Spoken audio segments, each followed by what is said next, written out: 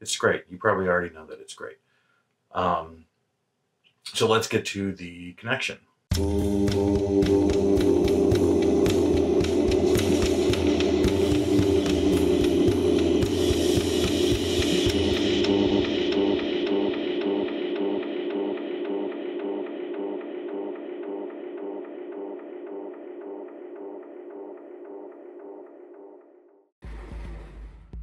AVC, Plastic Eric here, Plastic Soundwave Cult, here for another edition of Collection Connection, the game that's just an excuse to talk about music.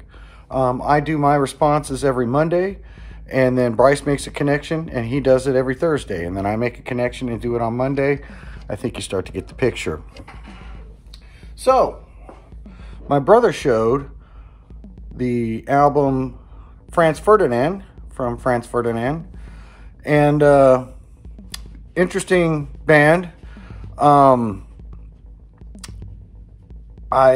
heard that song "Take Me Out," and I thought that was a Killer song, not Franz Ferdinand. It was funny. I recognized a couple of the songs on that album, but didn't know that they had done them. Didn't know that I knew some Franz Ferdinand albums. So I think I've got one from Bryce on one of his CDs that he sent me.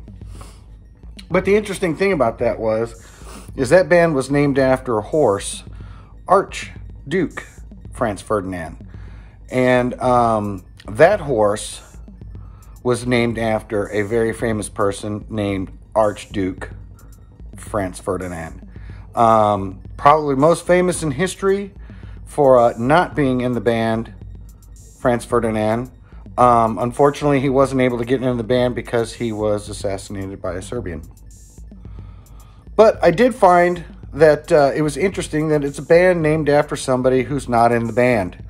And so I did a quick look around, and I have Jethro Tull, who is also not in this band.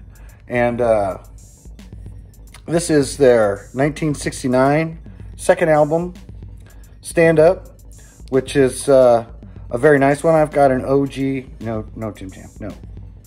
I've got an OG press here from 1969 on the reprise. I say reprise. I don't give a shit how people pronounce it, really.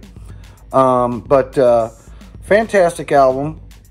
Probably one of my more favorite albums from them, because I also have Songs from the Woods. And, that one, you have to be kind of a little bit more in a mood, because it's a little bit more mellow. And so, I have to get in the mood to listen to that one. But this one here rocks. This one's more blues based, I want to say. It's less, Lord of the Ringsy. And so, not that, I'm not saying that as a pejorative or nothing. I'm just saying that, this one rocks much more than their stuff that they did later and were kind of more famous for. This actually is a really interesting album because it's still in really good shape. Great gatefold.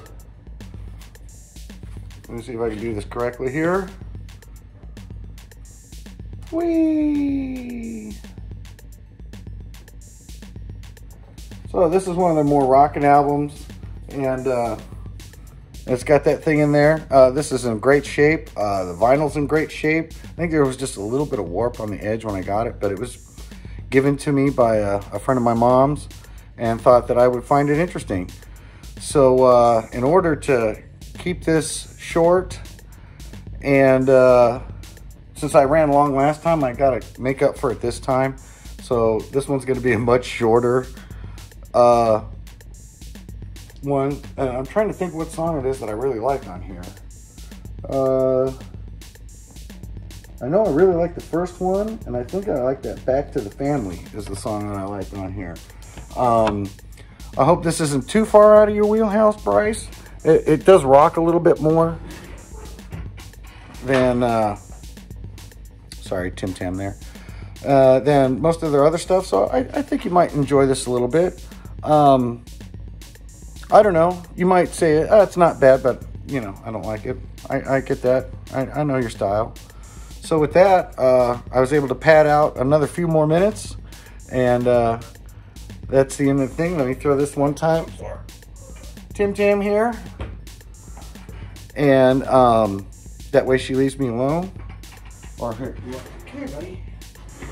But there's got to be at least one cat in here. This is Sticks.